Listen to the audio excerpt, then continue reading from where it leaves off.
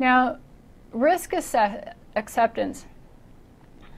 This, I think, is huge in the industry because most organizations are accepting risk, or they've delegated who's going to accept the risk or deal with the risk, and people just accept it. Like when I said that you need to delegate who's responsible for risk, and companies that have the business unit managers or the department heads that are responsible for the risk within their department, what I've seen is a lot of times that department head or that business manager doesn't understand or doesn't have the time or has enough other things to do, and they just accept the risk and they don't understand what they're accepting.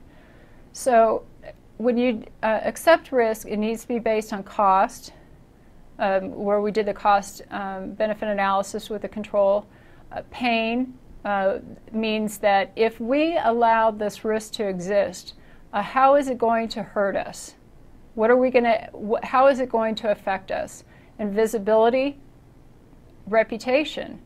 If we just accept this risk and our customers find out about it, how's that going to hit, or how is that going to affect our reputation?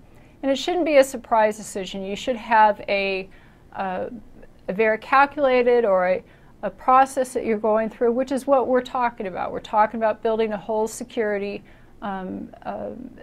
risk management program, and you're not just winging it.